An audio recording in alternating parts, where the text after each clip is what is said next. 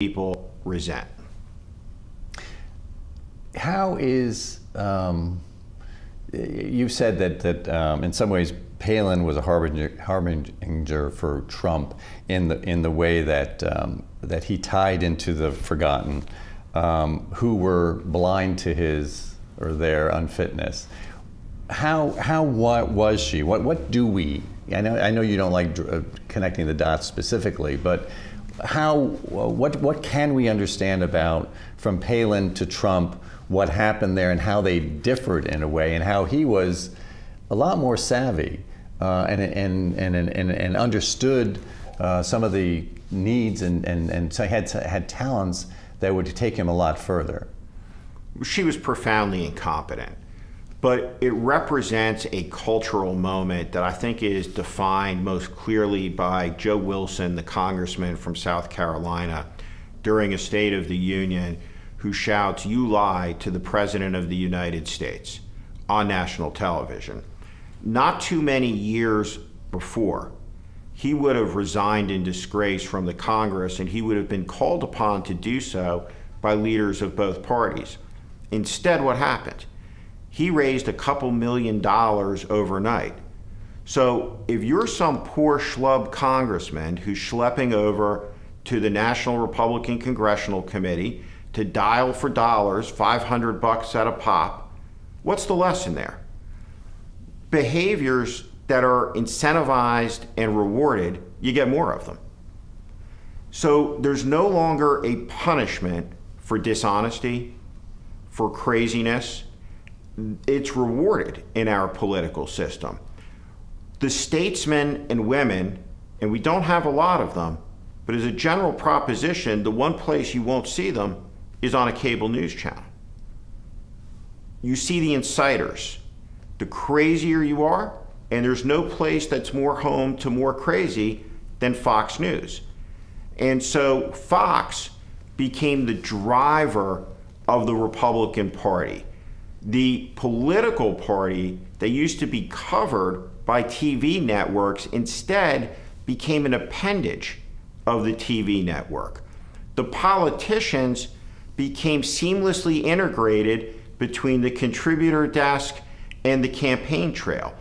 Politics became entertainment where anything could be true, any lie could be reality, and the serious business, the life and death issues that political leaders face in a dangerous world were unceremoniously removed from discussion because they're boring and they don't drive ratings. And the danger of that is?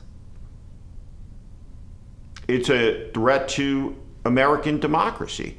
What Lincoln understood is that what would threaten this country would come from within, not from an external threat.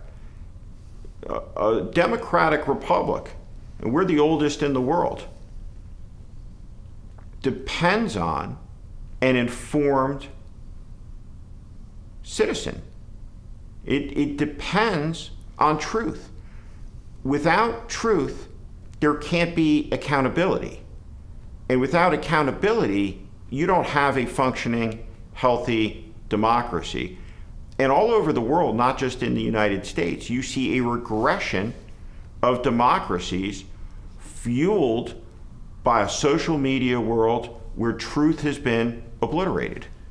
Fox had been hesitant in the beginning to support Trump, but they turn at a certain point and they go all in. One moment that when he attacks Megyn Kelly during that debate, and then the debate that happens immediately after between Trump's people and Fox. Do you see that? What's the relevance of that? Well, what Republican voters believed to the core of their being was this.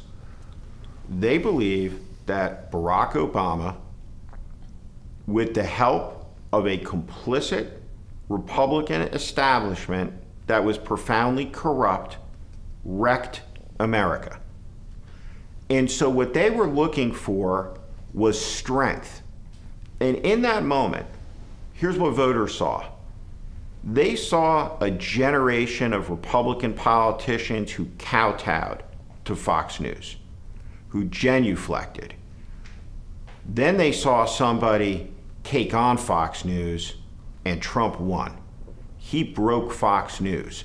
In the steel cage death match of Republican politics, in that instant, Donald Trump became king. Right.